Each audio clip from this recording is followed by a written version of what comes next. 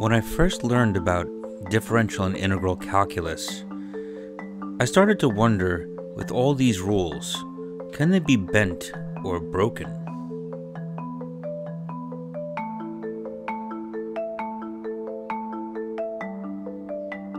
Breaking calculus.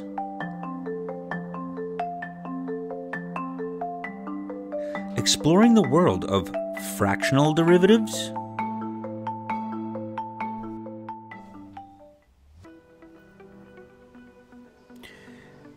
Anyone studying calculus knows you start off with learning about derivatives, which are basically rates of change. Then you move on to integrals, otherwise known as antiderivatives. When studying derivatives, one takes a look at repeated differentiation in the way of things like the first and second derivative tests, as well as a Taylor series expansion. Different symbols are used in calculus to differentiate or to represent the derivative. D by dx of f of x, or f prime of x, or f super prime 1 of x.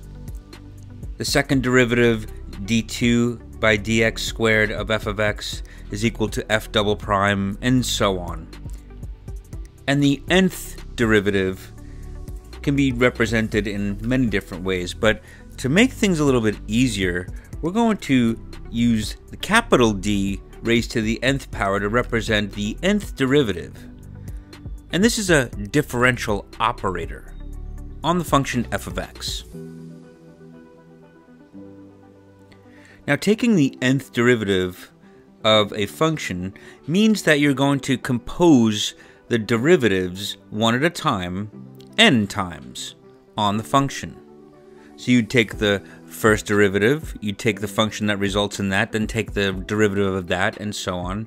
So differentiation n times is a composition of differential operators. The nth derivative, a composition of n derivatives.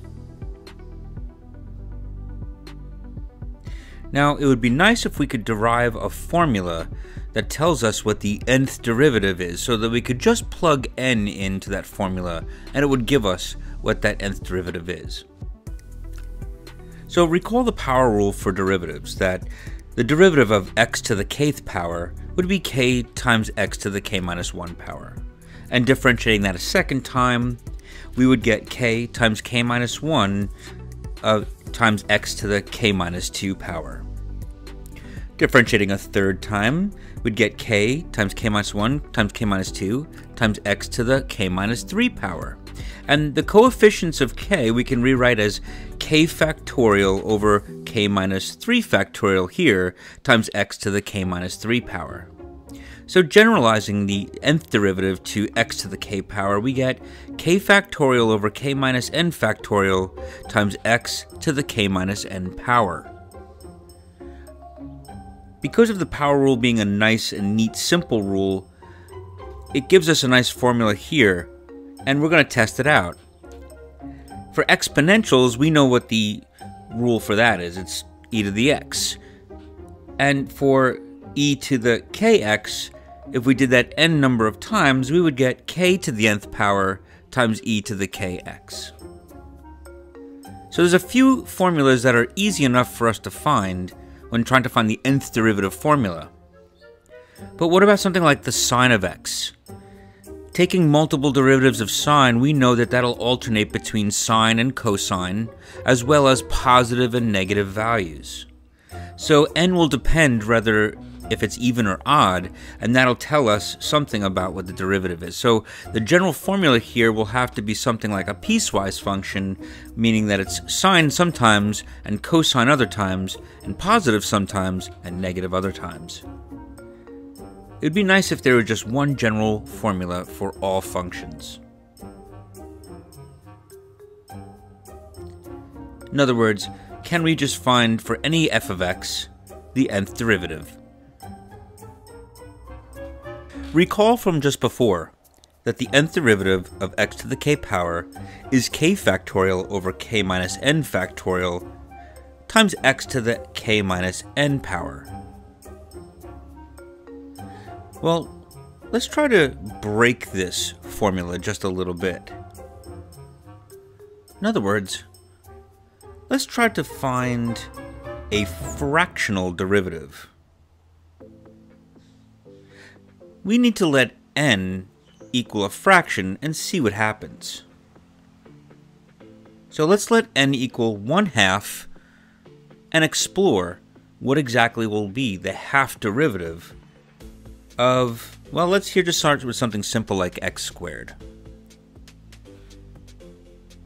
Now plugging in 2 for k, we get 2 factorial over 2 minus 1/2 factorial times x to the 2 minus 1/2 power. Or in other words, 2 factorial over 3/2 factorial x to the 3/2 power. Well, wait a minute. What's 3/2 factorial? How do you find something like that? In the world of counting, this doesn't seem to make a lot of sense. But luckily, we have something that extends the factorial into other numbers, namely the gamma function. Gamma of n, which is n minus 1 factorial, is given by this integral from 0 to infinity of t to the n minus 1 power e to the negative t dt. And again, this extends the factorial notation into numbers that are not whole number inputs. Perfect for finding 3/2 factorial. And there's a recursive relationship that says that gamma of n plus 1 is equal to n times gamma of n. And we'll use that to help us calculate some values. So 3/2 factorial would be the same thing as gamma of 5/2. And by the recursive relationship, that's going to be 3/2 times the gamma of 3/2. And the gamma of 3/2 is square root of pi over 2, so we get 3 square root of pi over 4.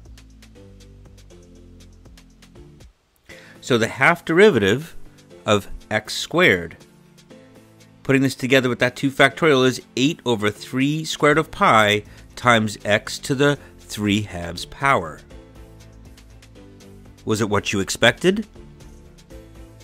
3/2, or 3/2, excuse me, is 1/2 between powers of 1 and 2. Now, if we compose a second half derivative to x squared, it should return the whole derivative of x squared, which is 2x. So now we're going to take our half derivative and find its half derivative, and see, hopefully, that it comes out to be 2x.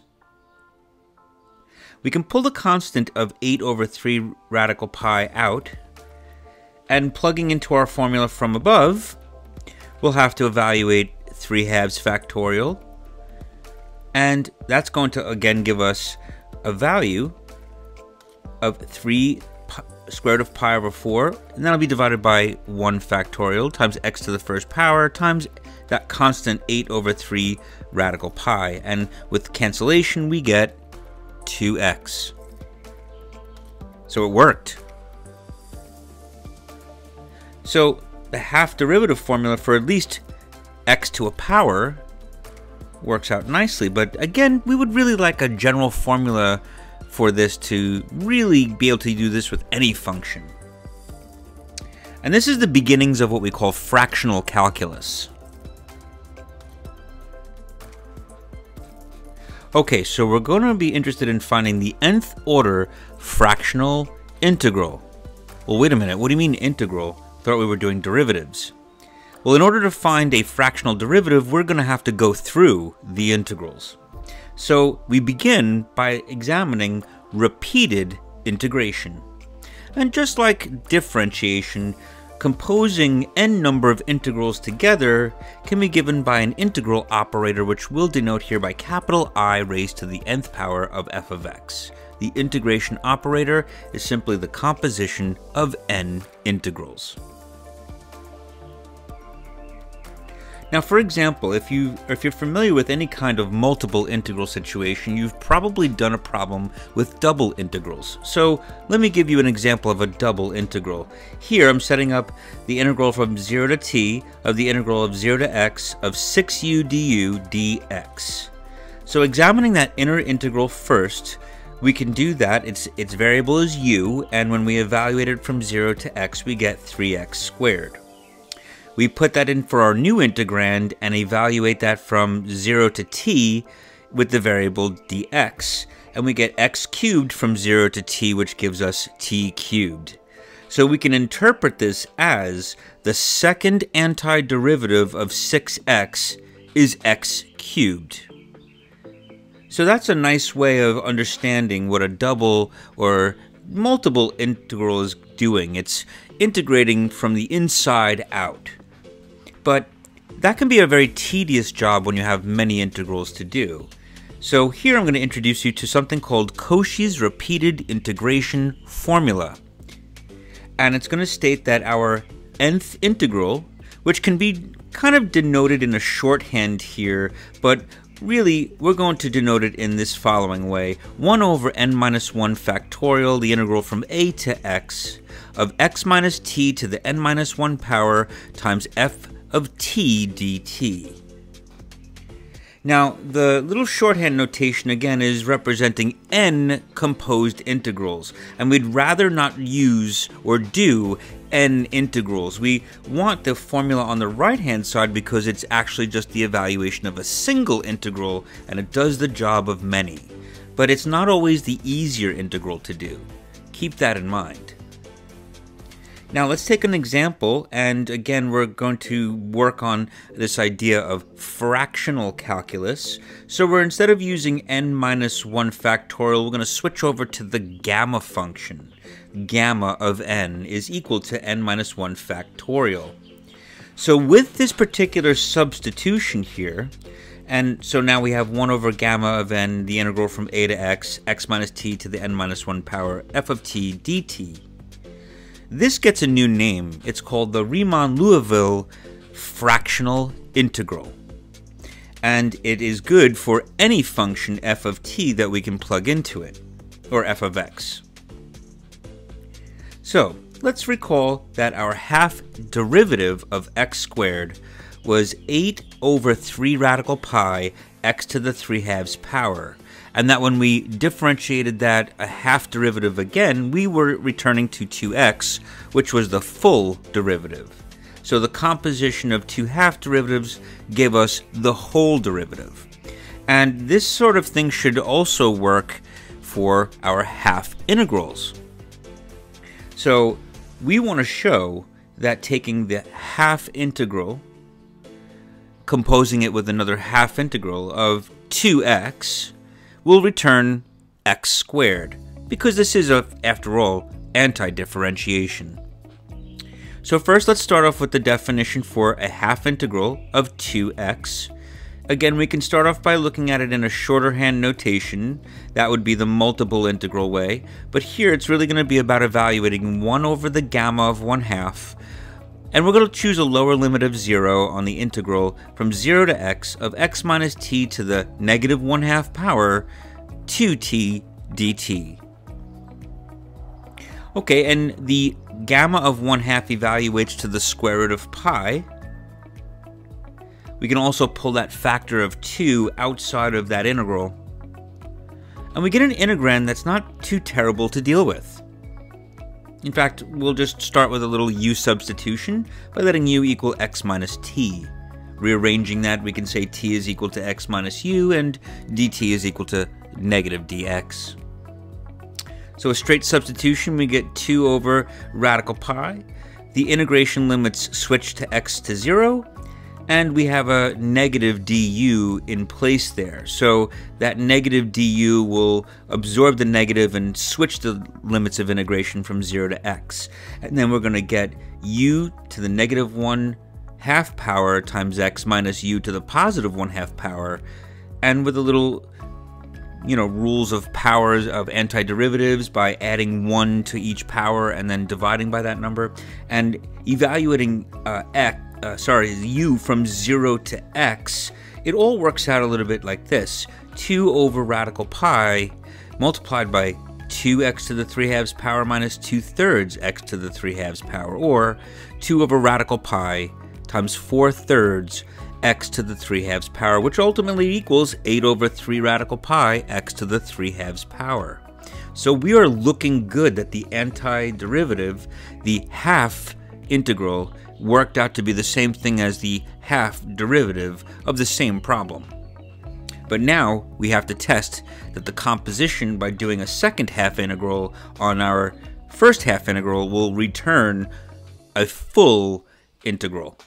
Now this is going to be a little bit more challenging to do as an integral itself, because the integral, or the integrand, is now changed to x to the 3/2 power, because we can pull that constant out front.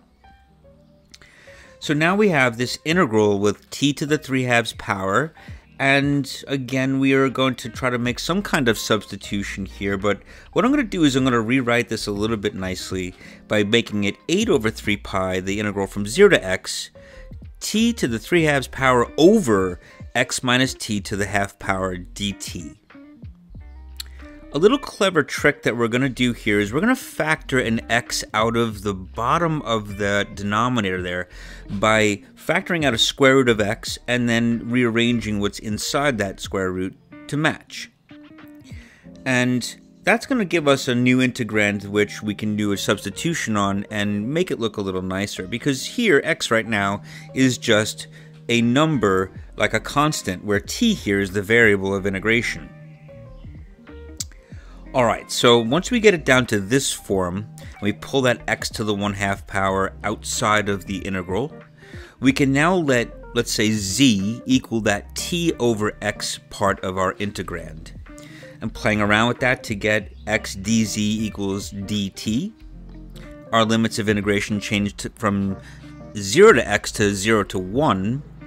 And we have this constant still on the outside, the integral from 0 to 1 of z to the 3/2 power, x to the 3/2 power, x dz over 1 minus z to the 1/2 power. The x components in that integrand can be pulled outside of the integral. Looks like we're going to change that to, let's see, 8 over x to the 5/2 power over 3 pi x to the 1/2 power from 0 to 1, z 3/2 power 1 over z to the 1/2 power dz. Okay, we've got that now straightened out, and we can also play around with those powers of x in the front there and write that a little nicer. We'll do that in a moment. But next, to make this integral a little bit simpler, we're going to go for the trigonometric substitution of letting z equal sine squared theta. And the integration limits become 0 to pi over 2. That constant in front becomes now 8x squared over 3 pi, the integral from 0 to pi over 2. And when we kind of clean up this integrand, which some things cancel nicely, we get that constant integral from 0 to pi over 2 of just 2 sine to the 4th power theta d theta. Alright, and that's something we can work with. So we'll pull that 2 outside, get 16x squared over 3 pi. And that integral part that we're going to do is going to be done by another trigonometric substitution. One for sine squared. It's actually a double angle substitution. So that integral of sine to the 4th is going to be done by first looking at sine to the 4th as sine squared quantity squared. Alright, so let's write that down there. And sine squared inside that parenthesis is 1/2 1 minus cosine of 2 theta, a double angle formula, and that's going to be squared. Of course, we're going to expand that out, and that'll give us 1/4 of 1 minus cosine 2 theta squared. Again, we're going to expand that out into a polynomial, and we're going to get this integral, which we can split up into separate integrals by the linearity rule of integrals. So that's going to give us 1/4 the integral of d theta, 1/2 the integral of cosine 2 theta, plus 1/4 the integral of cosine squared 2 theta. Those first two integrals are pretty easy to evaluate. First one evaluating to pi over 8. The second one actually is going to evaluate to 0. And the third one is going to be 1/4 times, and again we're going to apply this rule for cosine squared of 2 theta and write that as 1/2 1 plus cosine 4 theta. And so now we're just going to have to play around with that little integral there.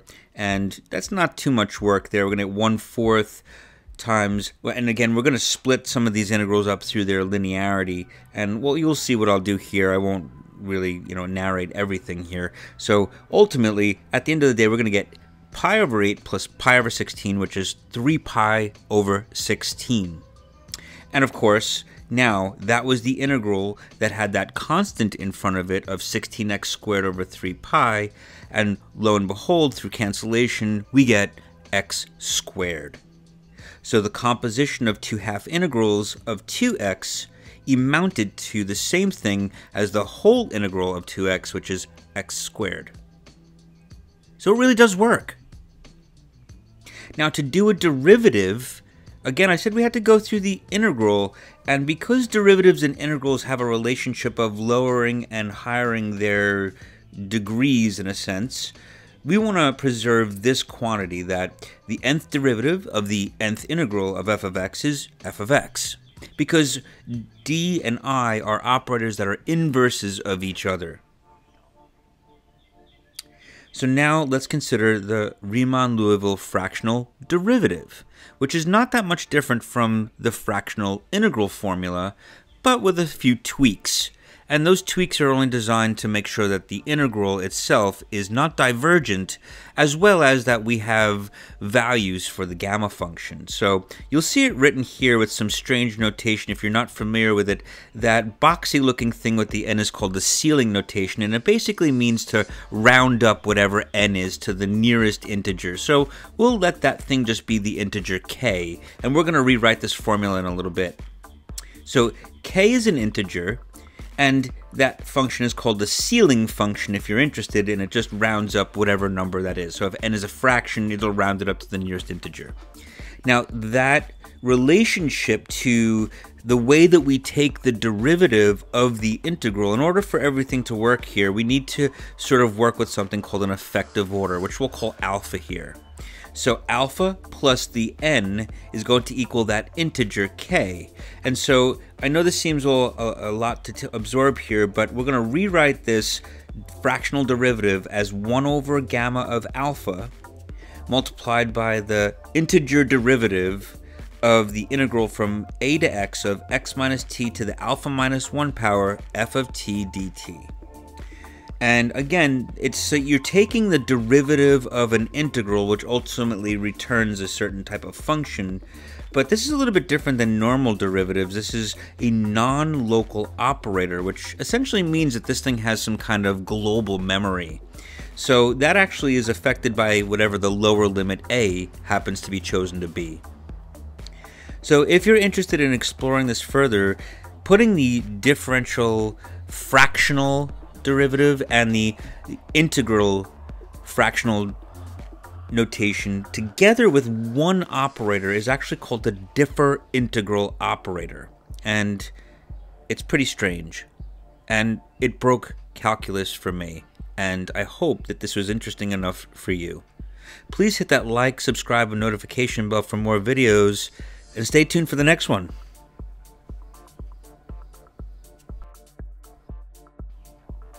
Oh, hey, and if you're bored, here's some challenge problems for you to try. Find the pith derivative of x to the pi power. Or, similarly, find the eth derivative of x to the e power. I hope you can figure it out. Thanks for watching.